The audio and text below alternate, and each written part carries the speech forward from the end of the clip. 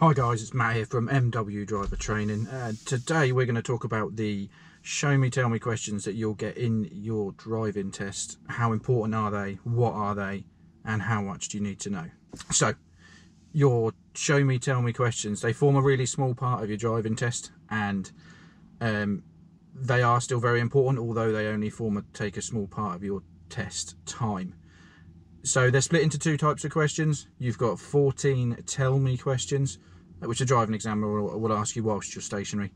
And then you've got 7 show me questions, which you'll be asked to do on the move. So the examiner's going to ask you to show them a controller, show that you can know how to control the car whilst you're carrying out washing the windscreen or putting on your demister, so that they know that you can control the car safely whilst you're not just driving along, whilst you've got other things to concentrate on. So why is it important? Why is it important that we do these? Why do they want them there? Why are they part of your test? And why is it important for you to know your answers and know what you're going to say and be confident with them? So for me, it's 2 reasons. The first reason, obviously, you're gaining knowledge about basic car maintenance on some of the stuff, and the other things are making sure that your car is safe to use as well. So maintenance and safety of your car are really, really important. You don't want to be driving around a car that's unsafe, because that could lead to an accident. So then after that, the other thing for me is your tell me question is usually done at the beginning of the test, or towards the beginning of the test, certainly. So very often before you even leave the test centre car park, before you've even turned the car on, you'll generally be asked these tell me questions, one of these tell me questions. So if you can be confident and say, yeah, I know the answer to that, and give a really good, succinct answer to the question you've been asked, then that's going to set a good example, and the examiner's probably going to be thinking, they're taking this seriously, so they can go, oh, okay, I know that this person hopefully has prepared well for their test. So a couple of common questions that people have with the show me tell me questions and part of the test are: 1, can I fail my test on it? And 2, do I have to give the exact answer exactly as it's written by the DVSA? So to answer the first question, will I fail my test on it, you generally won't fail your test, and it's very hard to fail your test on the tell me questions. It's a test of knowledge. So on the tell me questions, in summary, really, really, really hard to fail on it. If you get it wrong, you pick up a driver fault, but not the end of the world. On the show me questions, if you were asked to put on the rear demister and you look away from the road and you look down like this, down at the control, and then whilst you're doing that, you find it, you press it, but in the meantime your car's drifted to the right and in towards oncoming traffic, or drifted towards the curb, and you end up on the wrong side of the road, or the examiner has to take some sort of action, or something dangerous happens, you're going to get a serious fault for losing control of the car. If you do the wrong control, on the other hand, or you don't do the control properly, you're unlikely to fail. Again, another driver fault, and you have to remember in your driving test you can get up to 15 driver faults, so you wouldn't fail for it straight away. It could contribute if you've got lots and lots of other driver faults, but if you just get it wrong on its own is not usually enough for you to fail your test. So to answer the other question that we had earlier about would I have to give the exact answer exactly as they've written it in the questions, the answer in short is no. You need to give the correct content, but you can word it however you want. Learn the information, learn what the answer would be, and then give it in the way that you feel comfortable. So the first question that you could get asked would be, can you tell me how you check that the brakes are working properly before starting out on a journey? So the answer: when you put your foot on the brake pedal whilst the car is running, so before you've moved the car but you've got the car on, you put your foot on the brake pedal, the pedal should feel firm. Once you get the pedal all the way down, it shouldn't continue to keep moving. It should feel nice and firm and not spongy or slack. If your pedal goes all the way to the floor, you've got a big problem. You don't want to move your car. You turn your car off and stop and get yourself a mechanic out to you, because your brakes aren't going to work. You, by that point, will have been driving your car for a while. You know what feels normal. So if it doesn't feel as firm and as responsive as normal, if it feels like it keeps moving, or it feels really bouncy or feels different in any way, you want to get that checked out. The second way of checking is you get the car moving, and then you gently apply the brakes, and the car should just brake in a straight line. If it pulls over to the left or to the right, then again, you've got a problem on one of your brakes, and one side of your brakes isn't working correctly. So you'd need to get that checked out as well. So the next question that you could get asked Can you tell me where you'd find the recommended tyre pressures for this car, and how would you check them? So, recommended tyre pressures are in one of two places. The answer that they're generally looking for, because it's always going to be there, is in the vehicle handbook. But a lot of modern cars have a sticker on either the driver's side door. When you open the door, you'll be able to see it, and I'll show you a picture of one of those in a moment. And in the vehicle handbook. So you go to the handbook, look at your wheel, find the right size tyre and wheel that you've got, and then check what the pressure is. And it's either going to be in PSI, which is pounds per square inch, or in bar, which is another way of measuring pressure.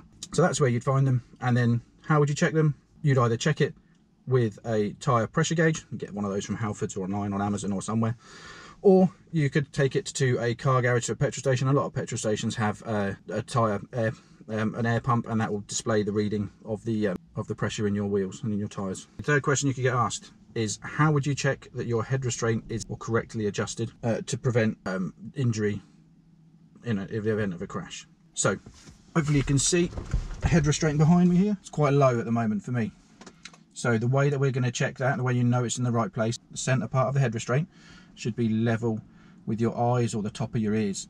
So for me, generally, it's going to be most of the way up. So if I sit back and I can see that that's almost maybe that looks about right for me, feels about right. It's really hard to see the side of your own face. It's really hard to see. You don't have eyes on the side of your head.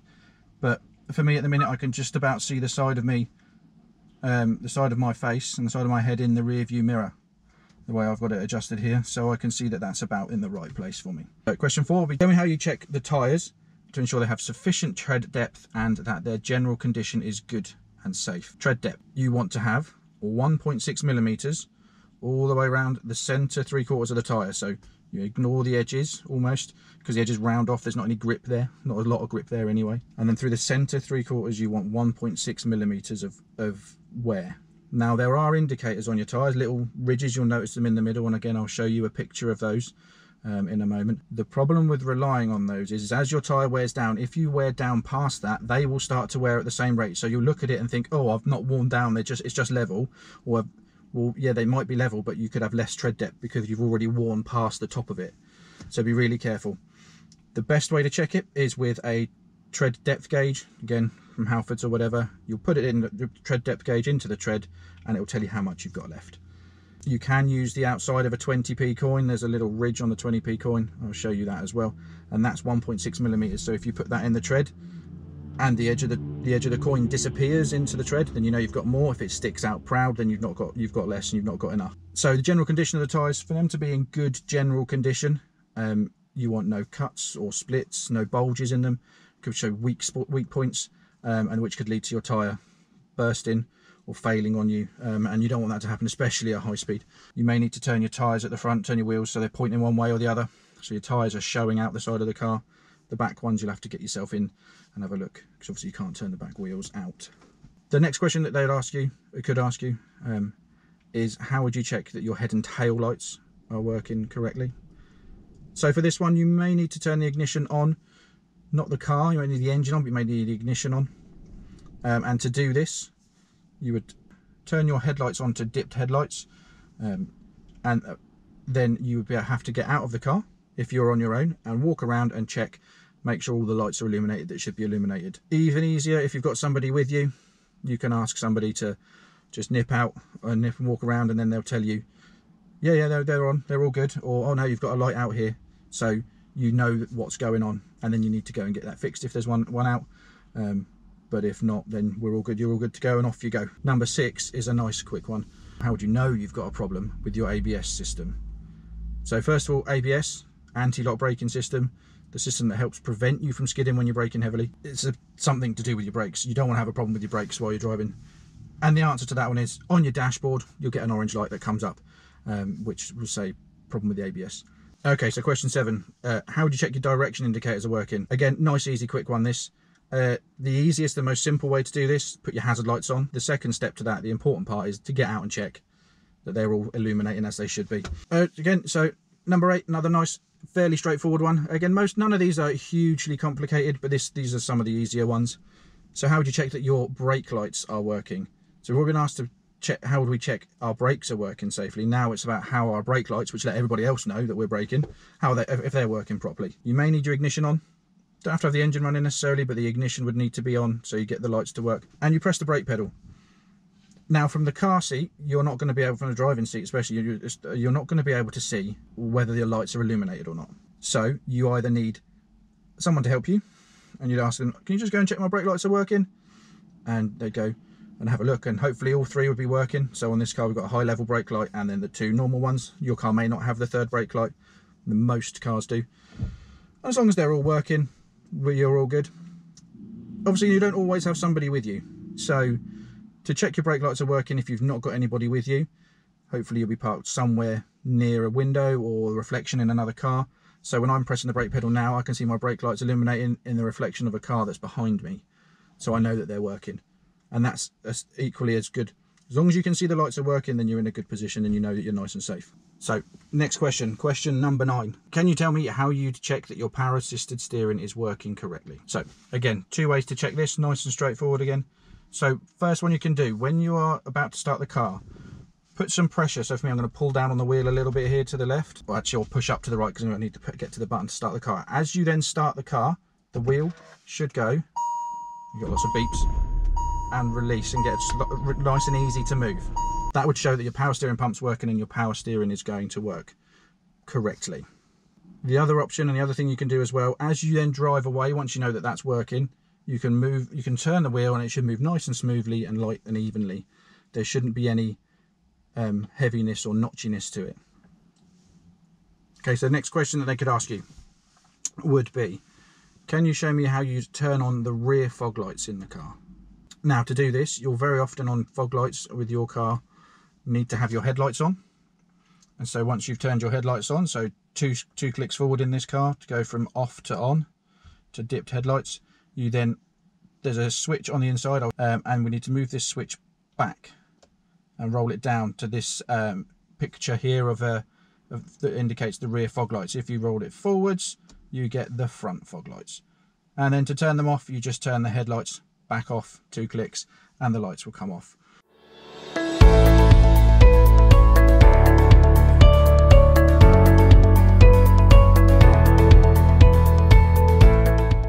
And the last question they could ask you in the car, so question number 11, would be, can you tell me how you would change from dipped headlights to main beam headlights? Now to do this, you would turn your headlights on, so 2 clicks forward, and then in this car, you push the stick forward away from you. Now in some cars, it's the opposite way around, but this car, my car here, it's a push forward, sometimes it's a pull backwards. These, you may need to ask and be shown this by your driving instructor, if you have a driving instructor, or if you're learning with mum and dad, you just need to understand what it is in the car that you're going to be taking your test in, what it would be in that, because you could get asked and you want to know straight away how to do it. And then to turn them off, you push it forward again, or whatever the control was, you do the opposite of it to turn it off, and then turn your headlights back off. The second part of this would be, how would you know that those lights are on? And again, on the dashboard, you should see this blue light, main beam light. So headlights goes green for dipped headlights, this indication light, and then you've got a blue one for main beam headlights. Obviously we don't want to be driving around with main beam headlights on all the time. They're very, very bright and you could dazzle and distract other drivers as you're driving along, especially if it's obviously at night. You don't want to be dazzling people. It can make it very difficult to see. So that's the end of the questions that you'd be asked inside the car. That's only 11. So question 12, 13 and 14 are all under the bonnet. Now I will show you this on my car. This will be different in every different type of car. So again, know your own car, but I'll show you what it is in this car. So these final 3 questions on the tell me section are under the bonnet. So you will need to find and locate your bonnet release. So they are generally one of 3 places. So down low on the driver's side on the right, I'll show you a picture, and that's where it is in this car. Under the steering column, or left hand side in the passenger footwell somewhere. So you'll have to find that in your own car, but in my car it's down on the right hand side as it is in this picture here. Okay, so the first thing you're going to need to do once you've popped the bonnet open on the inside is open it fully on the outside. There is a little safety catch. You need to move and lift the bonnet up and secure it with the strut to hold the bonnet open. So the next things you can see here are, I'm pointing at the engine oil dipstick, so what you'd use to check the oil, then the coolant reservoir for the radiator to keep the car cool, and then finally the brake fluid reservoir. Okay, so to check your engine oil, first of all you need to pull out the dipstick all the way out, wipe the stick clean, replace the dipstick back into the tube all the way to the bottom, pull it back out, and you'll see that there's a minimum and a maximum mark. Your oil needs to fall between those two lines. Too little and you risk your engine getting damaged through not being lubricated properly, and too much and equally it won't be able to move properly, so you could damage your engine as well. So if there's not enough, just top it up a little bit. Secondly, to check your coolant, you have sufficient coolant. Hopefully you can see here on the bottle there is an F and an L mark. Sometimes it's minimum, maximum, but you want to make sure your car's on nice flat ground. Check that F and L line, or minimum, maximum. Make sure the water line again is between those two lines. And finally, the last one to check is checking the brake fluid. So on the side of the bottle here, this is the brake fluid reservoir. You've got a minimum and a maximum mark. As long as the brake fluid falls between those two lines, again, you're good. Okay, now to move on to the 7 show me questions. So remember, these questions are going to be asked of you whilst the car is moving. So they're checking basic control of the car, and that you can carry out these basic safety related questions, some of them. So keeping your windscreens clear, either demisted or washed and clean, or doing a common task such as opening your side window. Something you're going to need to do when you go into a multi-storey car park, drive through McDonald's, wherever it might be that you're going. So first question, show me how you would wash and clean the front windscreen. So quite a simple one this. You get hold of this stalk here on the right in this car, and you pull the stalk towards you. That will cause the windscreen wipers to wipe and the fluid to come out up onto the windscreen. Similarly, you could get asked to wash the rear windscreen. So in this car, you push the sticker away from you, and the rear window will get water shot onto it, and the rear wiper will go and clear the rear windscreen. So the next thing is demisting the rear windscreen. So in this car, it's nice and straightforward. You've got a picture and a button here that says rear on it, down here in the center console. This picture here, of that square picture there, that's pretty universal to mean that's the rear demister. That doesn't always say rear on them in every car, but in this car it does. So you'd press that once, and the light will illuminate like this.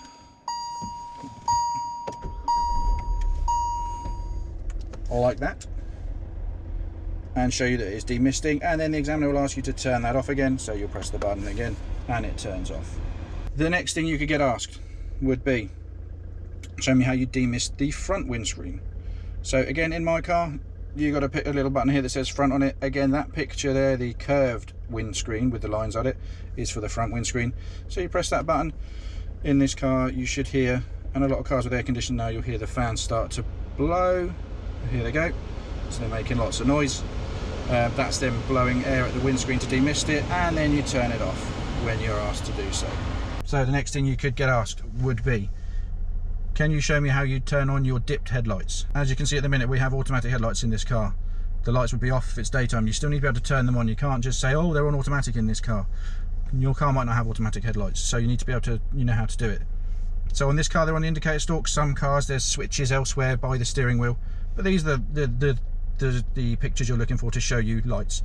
First click is side lights. They've asked for dipped headlights, which is 2 clicks forward. That'll be your dipped headlights. The next one you can get asked is how you operate your horn. So this is nice and easy. Easy to see. There's the picture. It's got a picture of a horn on it. You press that middle button, you should get the noise. There you go. And that's all done. Important with that one, all these questions, it's always going to be asked when it's safe to do so. So don't do that when you're going past a pedestrian or a cyclist. You don't want to scare them half to death when you beep the horn. And then finally, you're going to get asked to open your side window. So in this car, you can see here, we've got 4 switches. These 4 switches here are for the windows.